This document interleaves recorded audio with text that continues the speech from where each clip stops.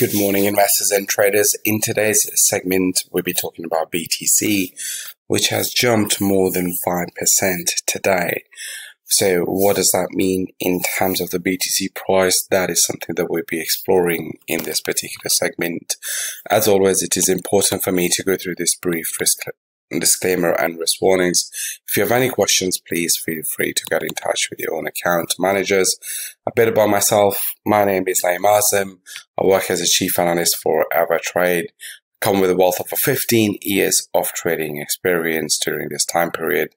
Worked as a hedge fund trader for Bank of New York Mellon and as an equity trader with Bank of America.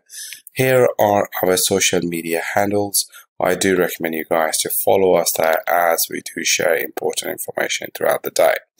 Now, let's look at the BTC chart and then we will begin the conversation by looking at the daily time frame. This over here at the right hand side, this particular move is the one that we were really referring to.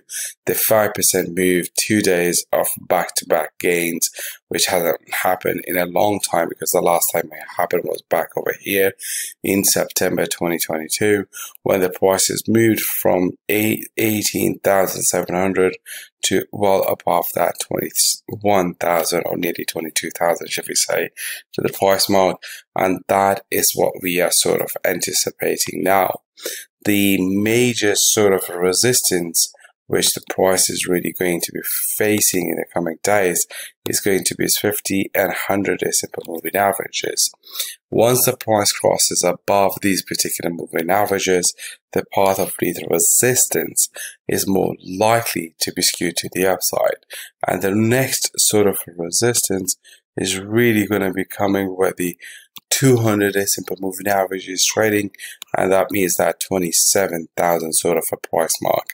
So let's go back and then mark those particular price levels on the chart. So once again, our major support zone remains where it is. Our signal to trade to the upside will only emerge now if you have not been able to catch prices right around here, when the price will cross above the 50 and the 100-day simple moving average. In terms of our resistance, how far the price can really go, or where we should be expecting the resistance line in terms of the price action, is really going to be on the top of this particular one. In fact, I would say it would be more of a 200-day simple moving average.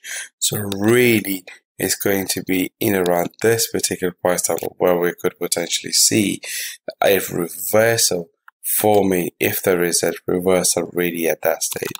So it's going to be becoming more in around that particular price level.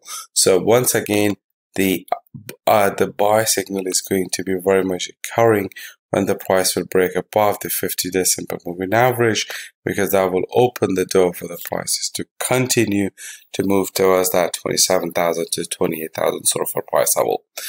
That's all for now. See you guys next time.